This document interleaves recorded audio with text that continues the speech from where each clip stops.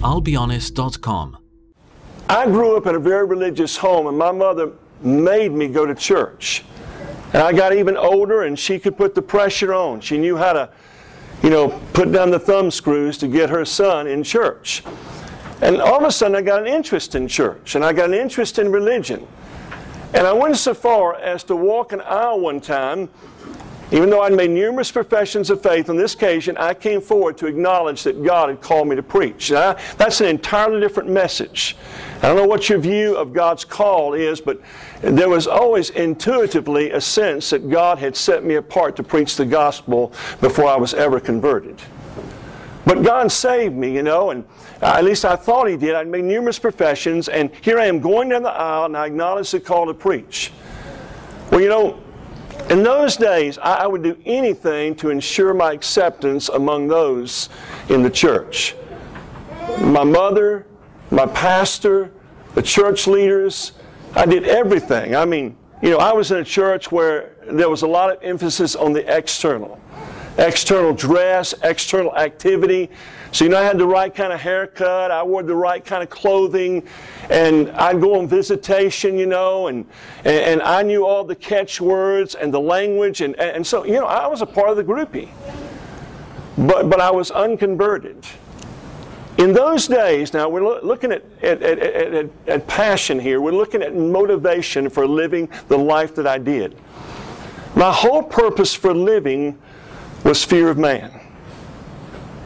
I wanted people to affirm me. I wanted to be a part.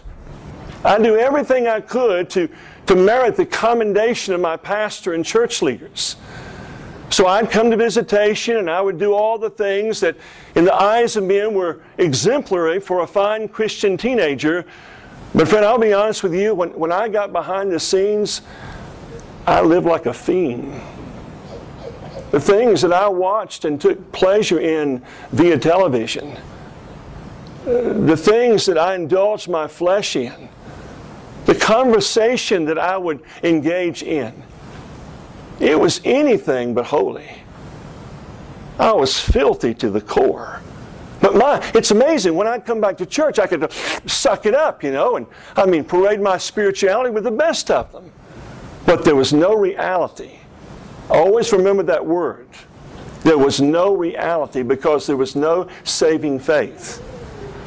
And so I knew nothing of the love of Christ. It was fear of man, it was self-glory, it was pride. Now, here's something very important. You've got to understand this morning that there is 10,000 miles difference between knowing about the love of Christ and experiencing the love of Christ. I mean, listen, you can sing a song like I stand amazed in the presence of Jesus the Nazarene and wonder how He could love me, a sinner condemned, unclean, and all these songs about God's love, and you've never experienced the love of God. God has never come and infused the love of God in your heart. You have no concept of what Paul's talking about whatsoever.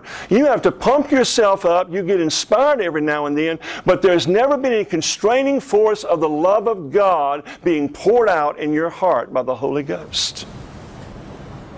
And so, this love of God you can grasp academically and you can articulate theologically, and yet not know one shred of the evidence and the effectual working of it in your heart.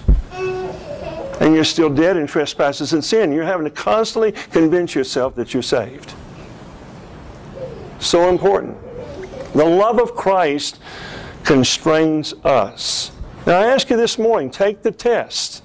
Don't just say, well, this is an okay message, but you take the test. Do you know anything of the love of Christ in your heart? Listen, let me tell you what the difference is. When God saved me, unlike when I was unregenerate as a religious person, I couldn't sin and get away with it. It created such unrest in my spirit. There was a sensitivity there.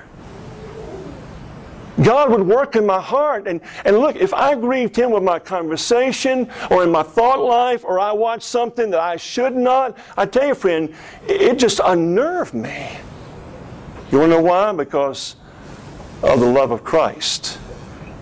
The fear of man, I could do those things and get away with them, and they really not bother me in the long run. But the love of Christ, there was a sense of accountability there. I just sensed I'd grieved away that love. I'd hurt the heart of my God. So ask yourself, has the love of God been ever poured out in your heart by the Holy Ghost? Or is it just a sham? It's just an academic you know about theologically, but you've never experienced the life-changing reality of. I no longer see Him just from what I've gleaned from a storybook or I've heard from the lips of others. Now I've encountered the living Christ myself. And He said, if you're in Christ, no wonder He could say, new creature. Old things past, behold, all things have become new. Now let's conclude with our statement. The great miracle of conversion is not the changes that other people see in you, but the changes that you witness in yourself. Can you look at your life honestly and say, only God could have produced that. Only God could have changed that perspective. Only God could have made me go back and make things right when I've hurt people and offended and wounded them. Only God, because I had no ability in and of myself in all of my depraved fiber to constrain me to do such a thing.